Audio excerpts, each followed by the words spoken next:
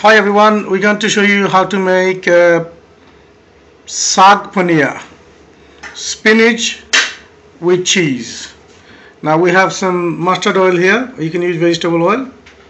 We have already pre-cooked spinach because we're in a restaurant trade. We already cook it. We pre-cook it with onions and garlic and all the other spices there. And obviously you can get this. You can use. I don't recommend you to use fresh spinach, but you can get in a supermarket. You can find them in a frozen bag, or you can buy them in a small spinach comes in the jar of tins. Yeah, tins. You can use that. Nicely chopped small pieces of paneer here. There we go. We got some chopped onions here and bit of salt. Right, so you've got salt, chopped a bit of onion, some pieces of chopped paneer. That's the homemade Indian cheese. Obviously you can buy them in the supermarket, any supermarket, Asian food store, whatever. There you go.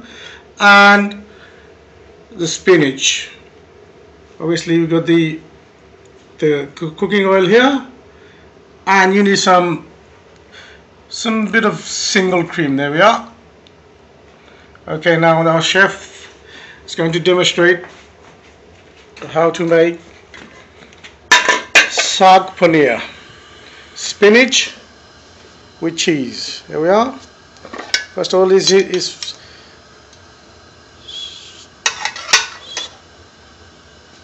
put 1 large tablespoon of oil in. Right, simmer the foreign pan. There we are. There you go, stuffing a bit of onion in there. Can you hear the sizzling going on? Nice and easy.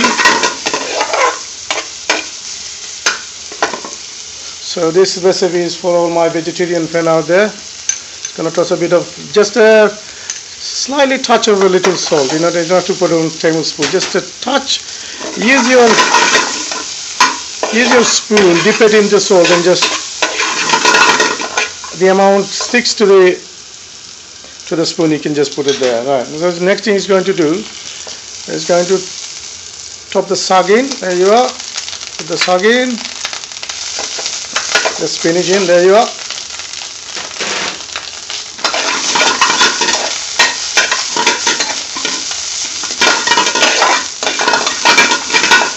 There we go. And the next ingredients that goes in is the paneer. Right, okay.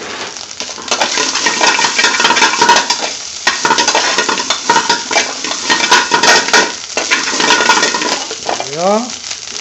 It's gonna put you can use a bit of stock, but we're gonna put some. We've got pre-made onion gravy. You can always use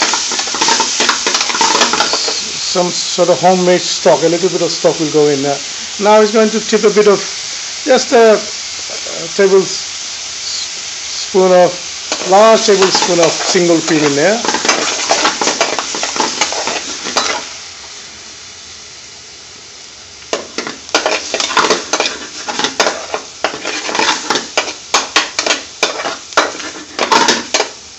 And stir it for about 2 to 3 minutes.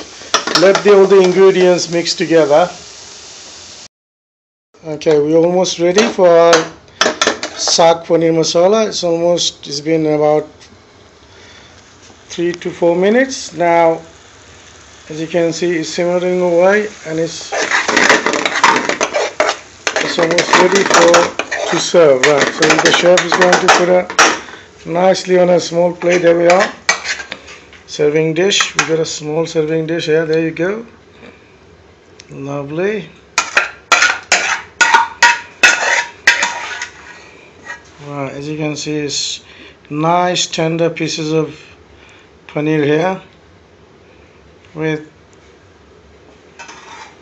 what looks like juicy, creamy, flavored paneer, saag paneer masala. That one, fantastic. One of the nice creamy dishes. Normally a lot of vegetarian people like this dish. It's kind of obviously, and it's creamy and cheesy and spinachy, nice and tasty. So next time you go in any restaurant, try it. Just topping up with a bit of cream there, lovely. That gives you depth. Yeah, next time you try in any restaurant, ask for a saag paneer masala. Thank you for watching the video.